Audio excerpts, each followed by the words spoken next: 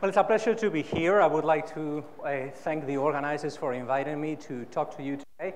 My talk is going to be highly non-technical, so I'm not going to refer to Python. I'm not going to refer to R. I tend to be more an R person than a Python person. Right? Don't blame me for that. It's going to be mostly, I know. Anyway, I prefer Adobe Illustrator, actually. That's a wonderful tool. Anyway, so the talk is not about tools. The talk is about concepts, ideas, right? What comes before we use any of those tools. And it is a talk about charts, and more in particular about how charts mislead, and moreover, how we mislead ourselves when we see charts, and what we can do about it.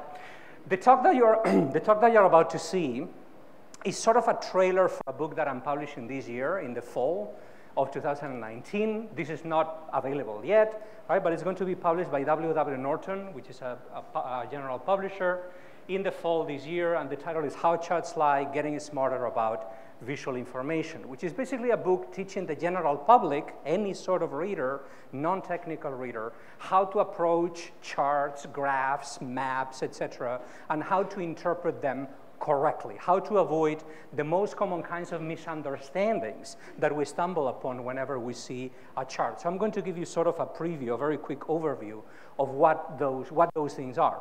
A little bit about my background. I am a journalist by training. I have no formal training in statistics or in data science or even in data visualization. I am self-taught in all these areas. I began my career in Spain back in 1997. I'm originally from Spain, creating infographics, which are pictorial explanations of information, right? An accident happened somewhere, and you do a 3D model describing how the accident happened and things like that. I used to produce that kind of work.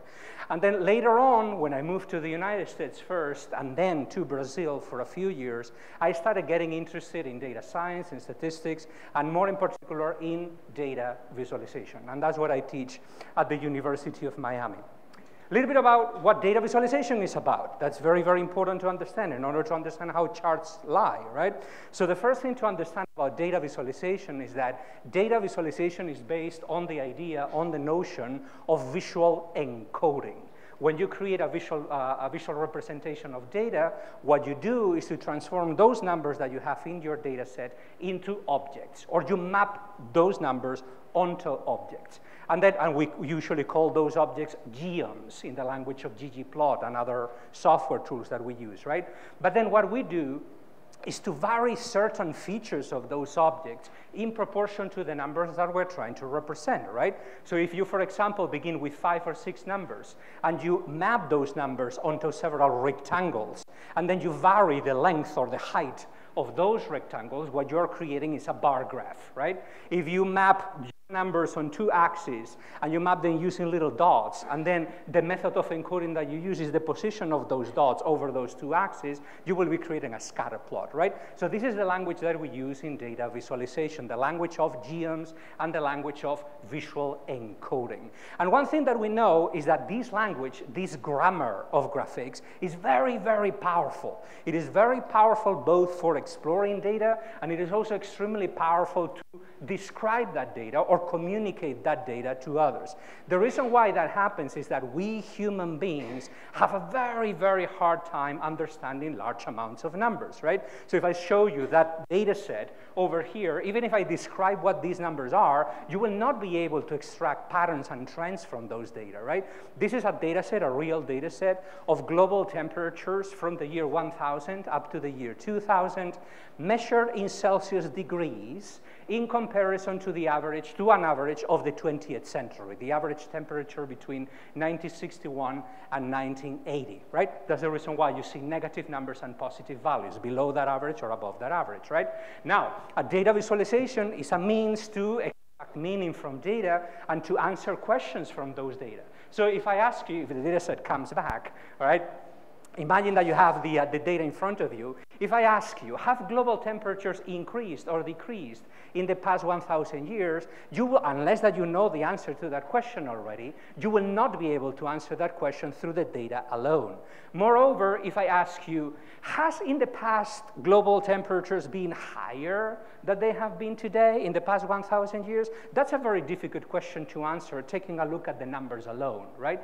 But when we transform those numbers into some sort of chart, when we map those numbers onto objects, right? For example, if we transform those numbers into some sort of line chart, mapping those numbers onto an object, suddenly the patterns and trends that existed behind the data become obvious, right? This is a very famous, very popular, and very influential data visualization, probably one of the most influential data visualizations created in the 20th century. It is commonly called the hockey stick chart because it has the shape of a hockey stick. There's an entire book describing how this graphic was created. The title of that book, and I'm going to be recommending tons of books today, the title of that book is The Hockey Stick and the Climate Wars, because after the chart was published, it created a lot of controversy in the public discussion here in the United States. The chart shows you the data points, right? The estimates of temperatures. These are estimates of temperatures because obviously we don't have records of temperatures from the year 1000, right? So climate scientists reconstruct those temperatures, and those are the point estimates. Then we have actual records of temperatures. This is the red line. And then the line that you have over here, obviously, is the smooth, basically sort of the average direction of the data, right, using non-technical language. And the chart also shows you the level of uncertainty around those data points. Basically, what we are doing is, in a very small space, in a very, very small space, we are condensing, we are very concisely describing what those thousands of numbers that we had before in the data set reveal. They don't reveal that if we present those numbers alone. We only can see the stories, the insights that hid behind those numbers when we represent them graphically. The power of data visualization, I think, explains that is becoming a language that is being widely adopted in many different realms. Obviously in the realm of data science, statistics, the sciences in general, but also the realm where I come from, the realm of journalism, right? If you follow the New York Times, the Washington Post, the National Geographic, the Wall Street Journal, and many other publications here in the United States and abroad, you may have observed in the last 10 years or so that the number of data visualizations that they publish has increased quite a lot, almost exponentially, right? It has increased very, very much. Well, the reason why that happens, right, data visualization appear more in The Economist or the New York Times and other publications, is that through their analytics, these news organizations are seeing that data visualizations are popular.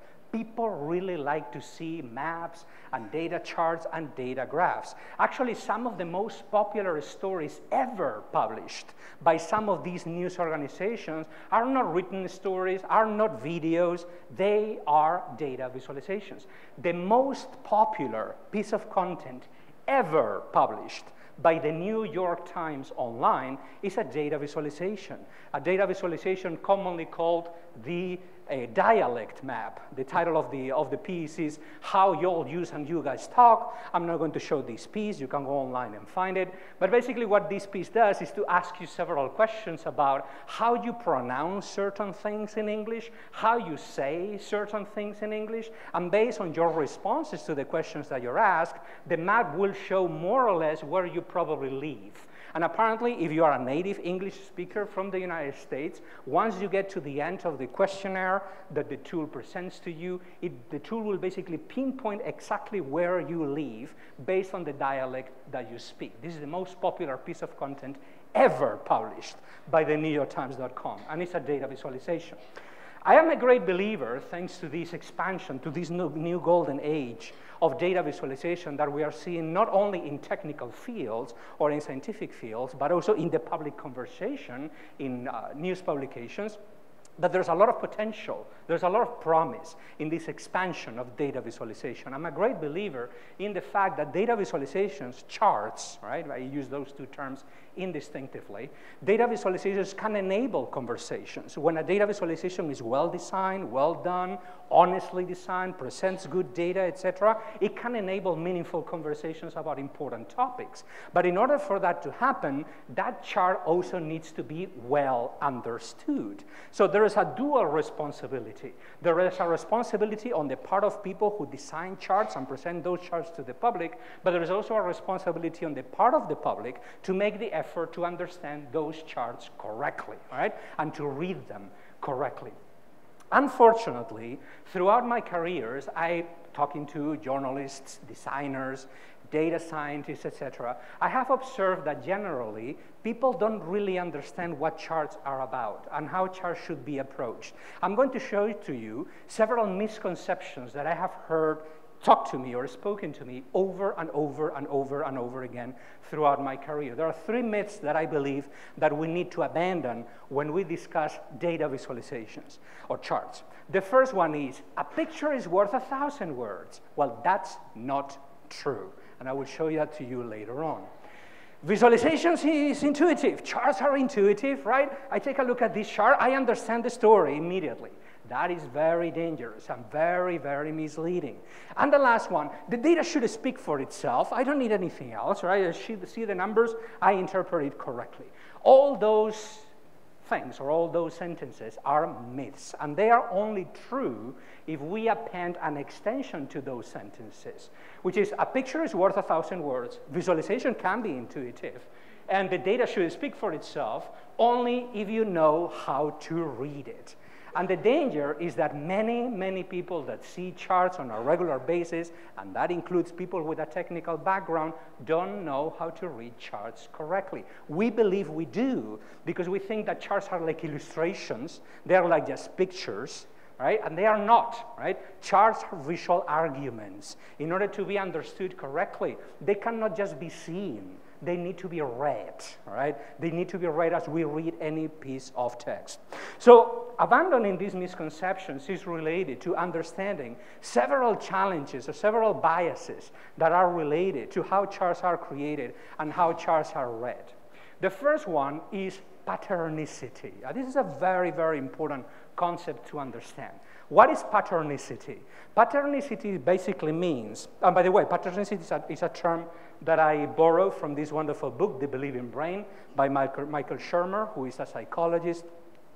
Patternicity basically means that we human brains have evolved to see patterns naturally in the real world and to basically overimpose meaning to those patterns. That's a very important trait. It's a trait that we evolved because it's helpful for survival. But sometimes it can misfire, and it can misfire very easily and very, very dangerously sometimes. For example, take a look at these charts that you have over here. They're not very beautiful, right?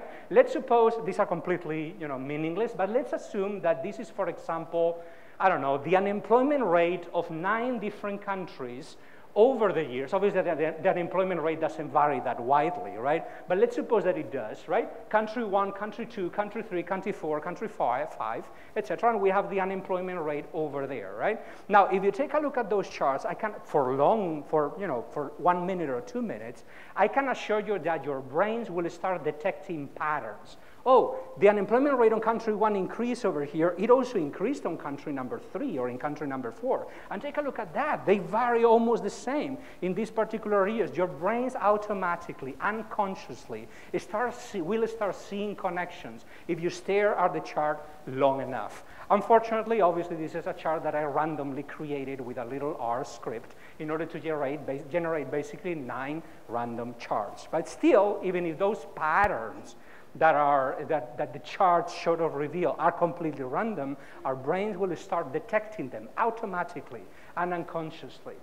Why is that dangerous? Because of the second challenge, narrative.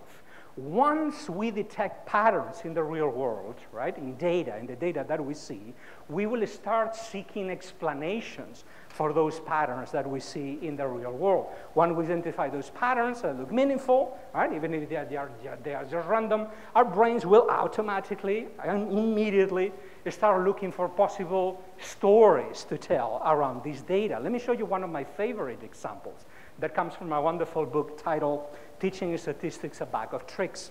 This map over here, the map that you have over here, shows the counties in the United States that have the lowest rates of cancer death by kidney cancer death rates, okay?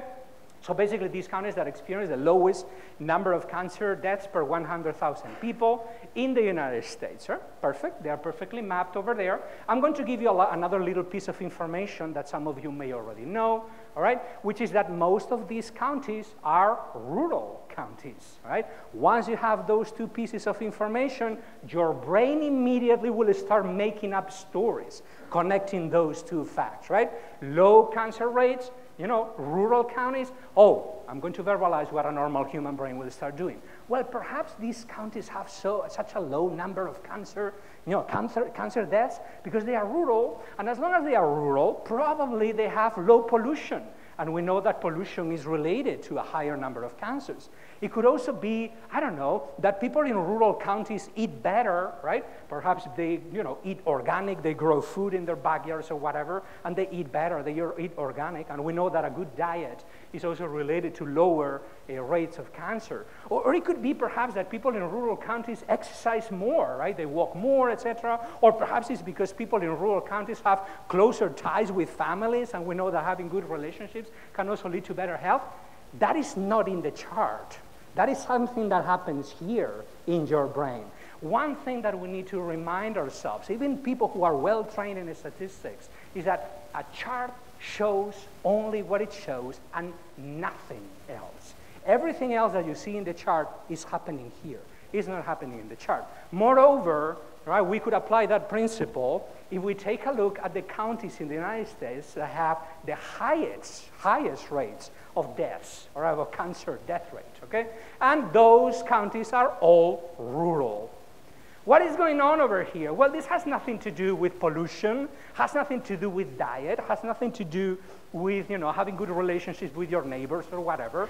This is simple arithmetic, right? It's simple arithmetic. It's like we know in statistics that, small populations, all right, or small samples vary much more randomly than big populations, right? Even the way that I explain these to kids is that if you have a county in which only 10 people live, right? And in one decade, one of those people die because of cancer, suddenly you have a death rate of 10%, which is a huge death rate. Then in that same county, the decade after, nobody dies of cancer, and suddenly you have a cancer rate of 0, right? Which is a very low rate, obviously, right? So these huge variation in small counties is the reason why you see both rural counties in both these maps. But you may know, if you didn't know about this basic arithmetic fact, your brain will still make up the stories based on this data. This is also related to the idea of egraphicacy, which is a very, very strange word. What is egraphicacy? Well, it's the equivalent of illiteracy, right? Graphicacy basically means graphical literacy, right? Graphicacy is a word that I borrowed from another book written by a cartographer called Marc Montmonier. The title of the book is Mapping It Out. In Mapping It Out, Montmonier says that today, in order to be an educated citizen, we need to have much more than literacy, right? The ability to read and write, right? And I wish that educators will pay attention to books such as this one, because we also need numeracy. And numeracy is not just mathematics, and it is not just statistics, and it's not just data science. Numeracy is basically like a sixth sense in the back of your brain that starts ringing when you see numbers that look a little bit dubious. You don't know why that number looks dubious, but you notice unconsciously, almost instinctively, that there is something wrong with those numbers. That's numeracy at work. And connected to the idea of numeracy, you also have the notion of graphicacy, which is the ability to interpret, to read and interpret visual representations of those numbers. Sorry, I have not presented in a while, and my voice is going, it's going away. Anyway, so let me show you an example of innumeracy and e-graphicacy or ingraphicacy at work. That's a map that apparently hangs on the walls of the White House at the moment. This is a photograph that was taken by a reporter right after the 2016 presidential election. Someone, a White House aide, was carrying a printed copy and a framed copy of that map to hang on the walls of the White House. Apparently, President Trump loves this map of the 2016 presidential election, and for a while, there were news reports that he had copies of that map on his desk, and he handed out copies to people who went visit him in the Oval Office, right? Obviously, he's very proud of his victory, and he should be, because he won against all odds. As you probably noticed, I didn't explain that before, but just in case, the map represents Republican vote versus Democratic vote. Which areas of the United States voted more for the Republican candidate, and which areas of the United States voted more for the Democratic candidate, Hillary Clinton, right? So President Trump was giving these copies of this map to people who came visit him in the Oval Office. Not surprisingly, perhaps, he has also tweeted about the map. So a while ago, there was an interchange between President Trump and several supporters and people who oppose him. President Trump was trying to encourage people in Texas to participate in the primary elections in Texas, and he tweeted something like, I want to encourage all my Texas friends to participate in the primary elections. And someone who opposes President Trump replied to President Trump saying, you have no friends. And someone who supports President Trump replied to this other person saying, really? Do you think that we have no friends? Take a look at this map, implying, take a look at the amount of red on that map versus the amount of blue on that map, right? And President Trump retweeted this person saying, such a beautiful map, thank you. Well, the map is very beautiful. I love maps. But I also believe that that particular map, if you don't know how to read it correctly, right, can be really, really misleading, regardless of whether you're a Republican or a Democrat. This works both ways, by the way. The map has also appeared on book covers. There was a book that was published, an e-book published right after the elections called Citizens for Trump, written by an author called Jack Posobiec. And when I saw it, I try to be nice to people. And when I saw it on social media, and I love maps, and I love charts, right? And I love, giving feedback about charts. When I saw people promoting this book in social media, I replied to people, particularly Jack Posobiec, saying, I'm not going to quote myself verbatim here, but the spirit of what I said was, I think that you either need to change the title of the book or to change the illustration on the cover, because the title doesn't describe what the map is showing. The map doesn't show what the title says, right? Because your title is Citizens for Trump, and the map is not showing citizens. The map is showing something completely different. So I'm aware that changing a chart may be a little bit too difficult, so perhaps what you may want to do is to change the title of your book to something that better describes what the map is really showing. Remember the whole idea behind data visualization. The idea behind data visualization is the representation of numbers through the proportional variation of a certain feature of a certain object. If you want to title your book Citizens for Clinton or Citizens for Trump, it doesn't really matter. You should not use that map because the amount of red and the amount of blue is not proportional to the number of people who voted for Trump or who voted for Clinton, right? What is the proportion of red and the proportion of blue on that map? It's 80% red and 20% blue. And the reason why, that obviously, indirectly, gives the idea of a victory by a landslide. Probably that's the reason why President Trump likes this map so much, right? But the map is very misleading, very misleading. So the problem with this map, obviously, is that, and that the reason why there is so much red on the map, is that there are huge, huge swaths of territory in the United States, particularly, let me see, in this area over here, that are basically devoid of population. Very little people live there in the Midwest, in the middle of the country, basically. A friend of mine who is a cartographer, Ken Field, created an alternative map in which he tried to pinpoint every single voter in the election, and then he color-coded the voters according to whether they voted Republican or Democrat, and then tried to geolocate each one of them close to the places where they live, all right? And that's the result. And you can see again, the huge areas over here that are completely empty, right? People in these areas tend to concentrate in the big cities, right?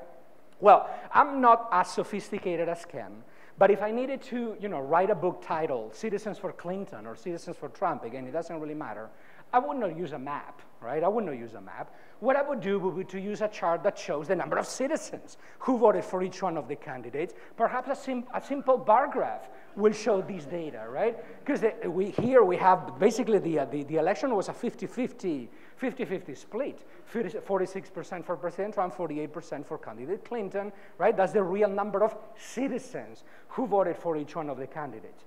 But even this chart is very misleading, because if you want to title your book Citizens for Clinton or Citizens for Trump, that graphic is not enough. Why? Because not all citizens voted in the election.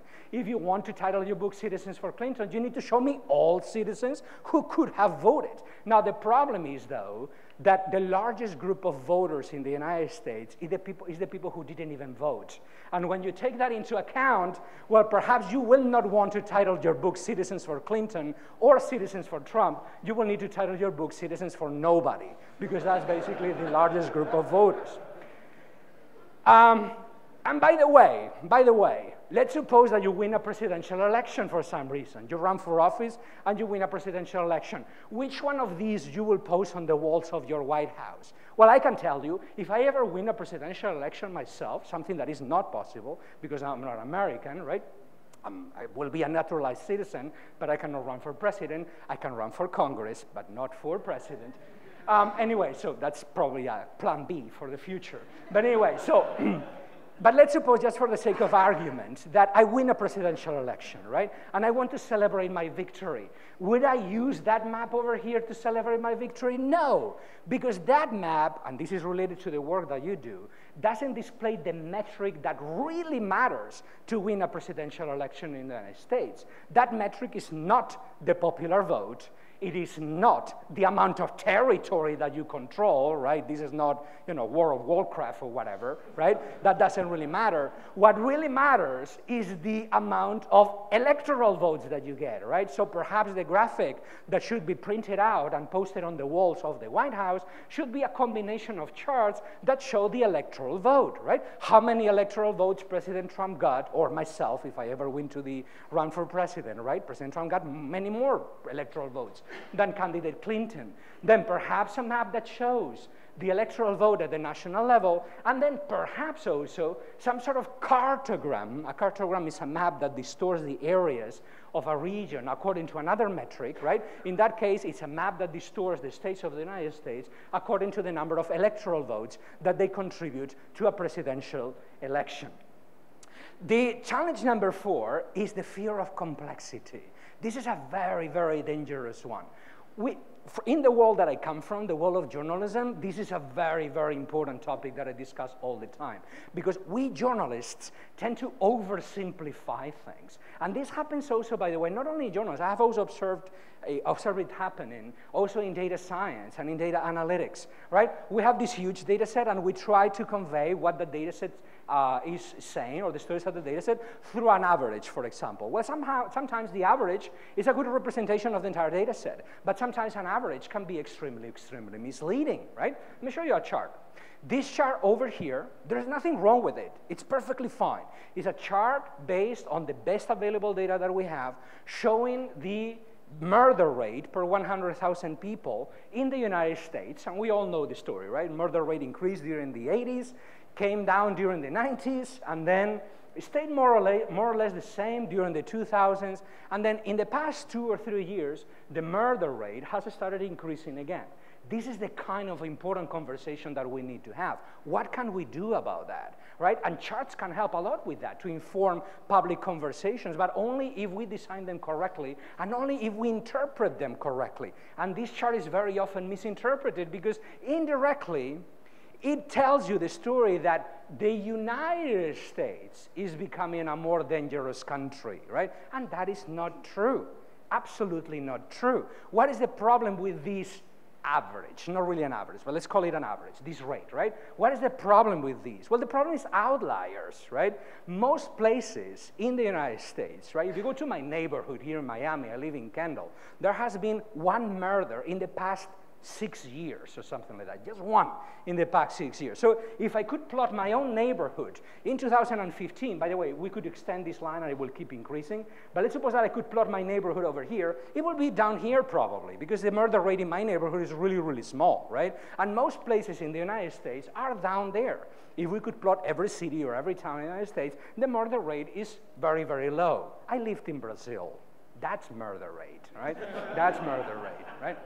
So whenever I see this kind of discussion and people use only this chart, I feel compelled to say, you cannot just show the national average. You need to discuss the role of our outliers. What is the challenge, right? That even if most places in the United States are quite safe, right, there are outliers, right? There are certain neighborhoods in big cities and middle-sized cities that are so dangerous, that have become so dangerous in the past 4 or 5 years, that they basically distort the national rate, according to crime statisticians, people who know much more than I do about this, but I have read articles about it, and they say, you know, if you could plot those places in this chart, they will go through the roof. It will be impossible to put them on this scale because the murder rate is so enormous. And those outliers, basically, as in any kind of data set that contains huge outliers, they work as magnets, right? You have your line, and you have the magnet over here, and suddenly your line starts spiking up, just because of the role of those outliers. The way that I usually explain this to journalists and graphic designers, the world that I come from, is that if you show only the national rate, you are misinforming people. You need to show the national rate, the average, so to speak. But also, you need to explain those outliers to me, so I can understand what is going on, and then we can have an informed conversation about how to solve this problem, because this is a real problem. Number 5, we're getting there. These are 7 challenges. Number 5 is confirmation, right? Once we have seen patterns, once we have found explanations to those patterns, right, we don't want to see those explanations disconfirmed or refuted. We hate that, right? There is a bias, a very well-known cognitive bias that many books describe, called the confirmation bias, right? Once we form an opinion, right, forming opinions is much easier to abandon in opinions, right? We don't like abandoning opinions, and that is really dangerous, particularly if those opinions are part of our ideological overview or ideological stance toward the world. If you're interested in learning more about the confirmation bias, there are many books about it, tons of them. My favorite one is Mistakes Were Made, but Not by Me, by Carol Tavris and Elliot Aronson. This is a wonderful book about cognitive bias. It's the best one that I have read, even better than Thinking About Fast and Slow and many others, although that's another wonderful book. This is my favorite one, right? Now, let me show you an example of confirmation bias, how easy it is to see a pattern, jump to conclusions, and then stick to those conclusions, right? And what we can do to abandon those conclusions. A while ago, I saw a discussion in social media about whether Obamacare, the Affordable Care Act, is good or bad for the job market. I don't have an opinion about that. I'm not an economist. I'm not qualified to cast an opinion, right? What I do know a little bit about is charts, though. And I saw several commentators using the following chart to defend the idea that Obamacare is great for the job market. Because if you take a look at the number of jobs created in the private sector in the past few years, right, we all know this curve, right? The curve went up, right? Then the economic crisis came, and then, you know, the number of jobs created by the private market went down very sharply. And then we have the recovery around 2010, and the number of jobs created in the job market, in the private job market, started increasing again, and it keeps increasing, which is great news, right? The unemployment rate in the United States right now is really, really low. It's at historical low levels. And then they say, well, you know, Obamacare is not bad for the job market, because take a look at what happens very close to the place where the curve changes direction. Obamacare was passed, implying, well, Obamacare actually helps with the recovery. Well, no. A chart shows only what it shows and nothing else. The mantra that we need to repeat ourselves over and over again, because otherwise our brains unconsciously will jump to conclusions. You see 2 events happening simultaneously, or one after the other, right, or very close to each other in time, and your brain automatically makes the causal connection between the two. It could have been that Obamacare is great for the job market, I don't know, right? Or it could be we could look for alternative explanations to this change of the curve. It could be, that President Obama's stimulus package, which passed over here, those billions of dollars that were injected in the private market, it started affecting the economy over here, and then private companies started hiring workers again. That's a possible alternative explanation. Again, I cannot claim that I know about that, but it's a possible alternative explanation. What I'm getting at is that whenever we see charts, we need to control our brains not to jump to conclusions and to think about alternative explanations that we could pursue or that we could explore further, or think about counterfactuals. What would have happened if Obamacare was never passed? What about if Obamacare got killed, I don't know, by the Supreme Court, for example? How would that curve look like? I don't know. It could have looked like that, right? A more rapid recovery, I don't know. Or it could have looked like that, all right, confirming the idea that Obamacare is good for the job market, right? If the curve has looked like that. We don't know, because a chart shows only what it shows, only what it shows. Number 6. I'm getting to the most important ones, I think, rationalization.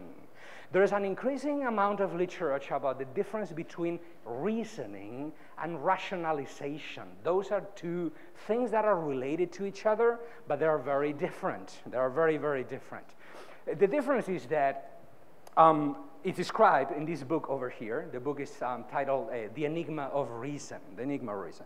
And what The Enigma of Reason and other many books similar to this one, although this is my favorite one, say is that human intelligence didn't evolve to discover reality as it is. That's what not human intelligence evolved for. Human intelligence evolved to justify our own opinion to ourselves, and then justify our own opinions to others, so we could persuade those others to join our tribe, to join our group, and to create sort of a commonality of opinion against the other outside the group. That's what human intelligence apparently evolved for, according to the theory that these kinds of researchers explain in books such as this one.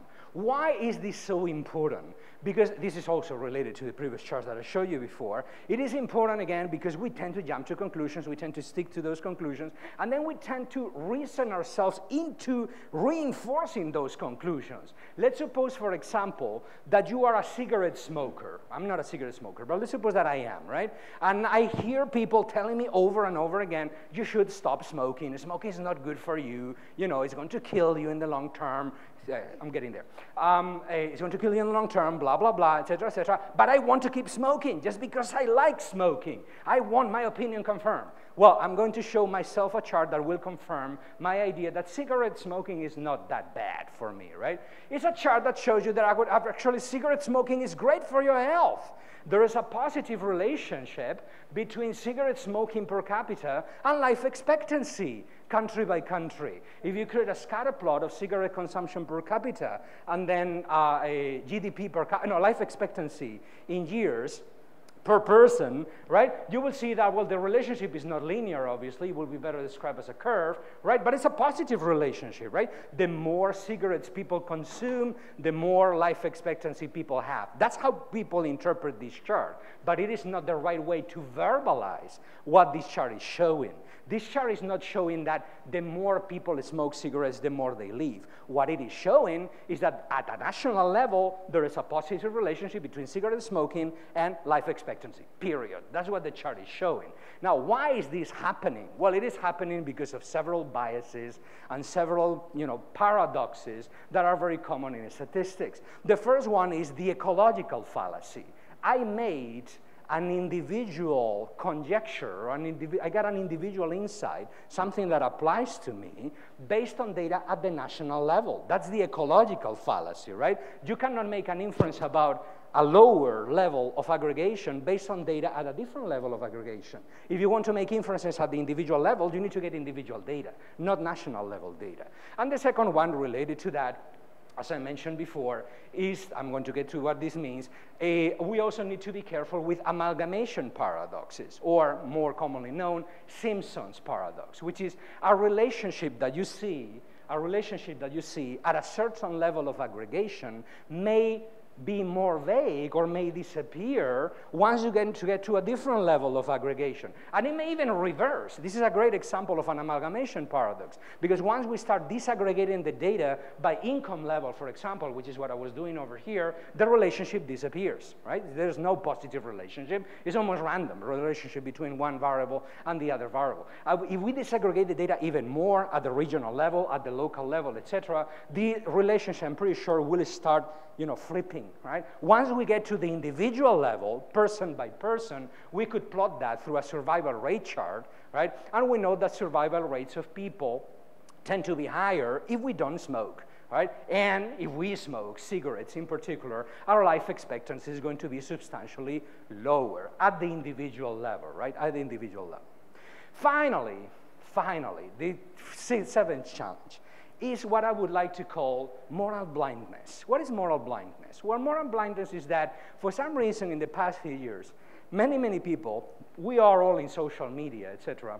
For example, I'm in social media for sure, but for some reason we tend to believe that, or we dislike, when we are called out about our responsibility about the information that we spread publicly among our networks, for example. Many of the charts that I showed you before, I have seen them retweeted, for example, mindlessly, right? I'm from Europe, so I tend to like the idea of Obamacare, right? So if I see a chart that shows that Obamacare is great for the job market, I will feel prompted to retweet it mindlessly. Oh, this chart confirms what I already believe, I will retweet it. That's what most of us do, right? We need to stop doing that, because we all have a moral responsibility to improve the public conversation, and that involves controlling our impulses to spread information that we don't double check ourselves a little bit, or that we don't think about a little bit carefully.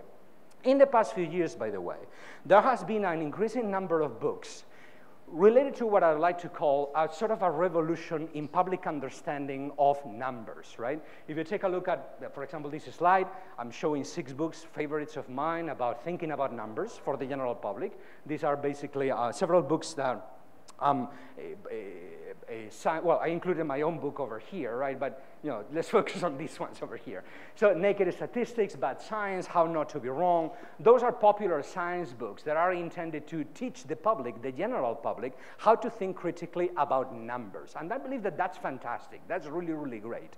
What I miss in those books, though, is 2 different things. The first one is that they usually don't address charts, which is a niche or a gap that I'm planning to fill with this new book that I'm publishing in the fall. But second of all, they really don't address this ethical or moral component of how we are all responsible for the information that we put out. And I believe that this is really important. Why? Because charts, and as an extension of charts, statistics, and as an extension of statistics, science, or the methods of science in general, those are tools. They are cognitive tools that we have developed to make us smarter, to extend our own brains, our own cognitive capacities. We have designed those tools in order to do that. In one sense, they are not different to a hammer. A hammer is also a tool that we have created to make us stronger, to extend our own arms, and to make those arms stronger. And tools have an ethical dimension. There is an ethical component. We need to think about the consequences of the tools that we put out, or the consequences of the information that we put out. Because in the same way that a hammer can be used to build things, right? Charts and statistics, they can be used to build understanding or to enable conversations. But the exact same hammer, or the exact same charts, or the exact same techniques that we use to create charts and statistics, they can also be used to destroy that same understanding, or to hinder the conversations, the very important conversations that we need to have in the future about important issues. So we are all responsible, I think, for creating a better informational environment. If you're a specialist, a scientist, a data scientist, etc., you should read a little bit about ethics. It's very important to read a little bit about philosophy, ethics, etc., and ethical behavior, practical ethics, right? Google practical ethics. There are many very good books about that. practical ethics. Second of all, if you are not a specialist, you also have a responsibility if you're part of the public, right? Well, if you are a designer, a statistician, a scientist, a specialist, you obviously have the moral mandate, I would say, to just publish good information, to just publish charts that you have assessed, that you have double-checked, that you have verified, etc. But I was saying, even if you're not a specialist, a chart creator, even if you are just a reader of charts or a reader of numbers, we also, as readers, have also a responsibility. Readers, the general public, and this is a message that I hammer over and over again in the new book, readers in general also have the responsibility to curb our own impulses, to retweet or to post in social media or to send to friends and family things that confirm our own ideological positions before verifying whether the things that we are sending are actually trustworthy or not. Thank you so much. By the way, before I finish these, I asked for permission for the organizers to do these, to make a little plug for a conference that I'm organizing. If you're interested in computation, I guess that you all are, there is a conference coming up in in February, in early February, February 1st to 2nd, called Computation and Journalism. So this is going to be a small gathering of computer scientists, programmers, statisticians, etc. on one hand, and journalists who work for places such as the New York Times, the Washington Post, etc., and many other news outlets, to have a conversation about important issues, how artificial intelligence is going to change the way that we communicate, how predictive forecasting affects participation in elections, for example. There's going to be a talk about that, how data visualization can be better created, etc., and so on and so forth. So if you're interested in all these issues, please go to that website and sign up for the conference. I will be happy to see you there. And please, talk to me if you attend the conference. Anyway, thank you so much. It was a pleasure to talk to you today.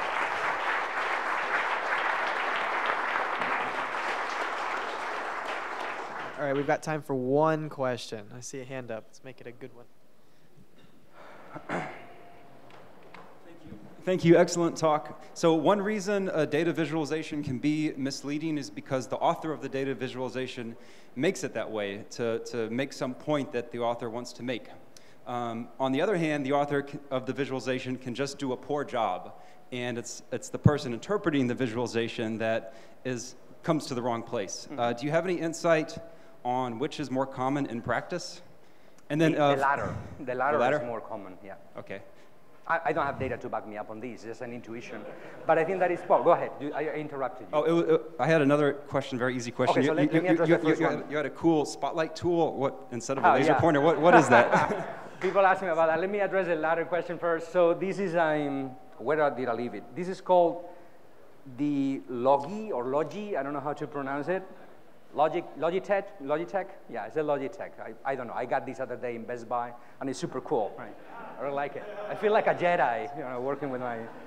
Anyway, so talking about the first question that you had. So I think that it's more common to see charts that are created with the best intentions, and they are well designed. There's nothing wrong with the murder rate chart that I showed you, right?